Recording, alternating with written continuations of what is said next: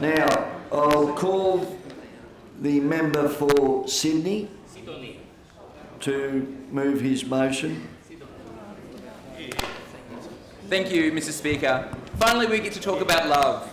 I move that this House, 1, note members of the New South Wales Parliament and community hold various views on the issue of marriage equality. 2, which is our official... Sydney, just one moment.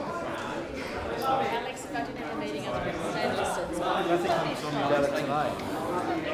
No rush whatsoever. As soon as you mentioned love, they all got stirred up. Right, continue on now. Not Romeo here. Wishes our federal colleagues a respectful debate that is tolerant of all views. And 3, notes the importance of MPs being free to express their own views and the views of their electorate on this issue.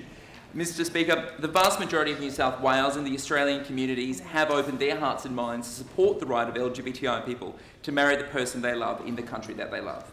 This is reflected in Crosby Textor polling, which shows 72% of Australians support marriage equality.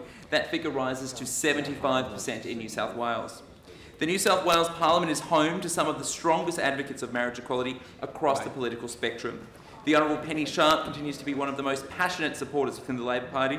The Honourable Don Harwin, President of the Legislative Council, is considered to be the first Liberal parliamentarian at a state or federal level to publicly support marriage equality when he spoke on the Relationships Register Bill in 2010. The member for Coogee continues to be a strong and effective supporter.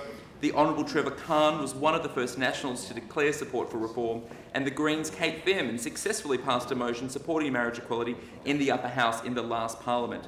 My predecessor, Clover Moore, was one of the first Australian politicians to support marriage equality, and this parliament has 2 members who are in same-sex marriages. Myself, having married my husband in Argentina, and the Honourable Shane Mallard, who married his husband Jesper in Denmark.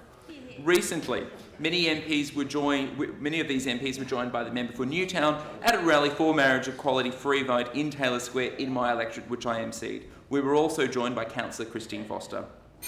In my experience, this Parliament has always dealt with the issue of marriage equality in a respectful way, as was demonstrated when the Cross-Party Marriage Equality Working Group delivered a same-sex marriage bill to the upper house in the last Parliament that was narrowly defeated. I know a number of lower house members from all parties wanted to support the legislation had it proceeded to this House. I also acknowledge the former Attorney-General, Brad Hazzard, who worked with me to get overseas same-sex marriages recognised in the State Relationship Register. The issue of marriage equality is a live and urgent one for our federal colleagues, and this debate must be respectful and tolerant of all views. Those opposing reform must cease relying on absurd arguments, like it being healthier to smoke than be gay, or arguing that letting same-sex adults marry the person they love is a step towards bestiality. The challenge for opponents of reform will be to use facts instead of fear.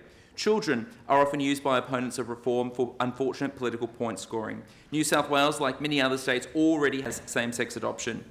Children in families headed by same-sex couples deserve the right to have married parents. It's cruel and ignorant to attack same-sex parented families or single-parented families. Study after study proves that what is most important to children is a loving and stable environment. Single parents and same-sex parented families can provide such an environment just as much as other couples.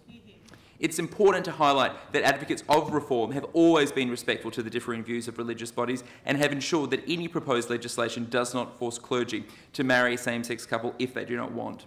The international experience for countries who have embraced reform is that marriage's value as a celebration of commitment and love between 2 adults is improved. Indeed, statistics by the US Census Bureau show that those states that allow same-sex marriage have lower divorce rates than those that don't. Recently, it was the dying wish of Australians Lee Branson and Sandra Yates to marry in New Zealand. Not everyone can wait for marriage equality, and this is why the reform is urgent.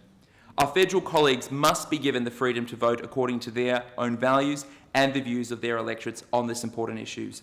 In response to my first question to Premier Baird, he stressed the importance of conscience votes and paid tribute to the leadership of the former Premier Barry O'Farrell in granting free votes. I call on the Prime Minister to show the same leadership.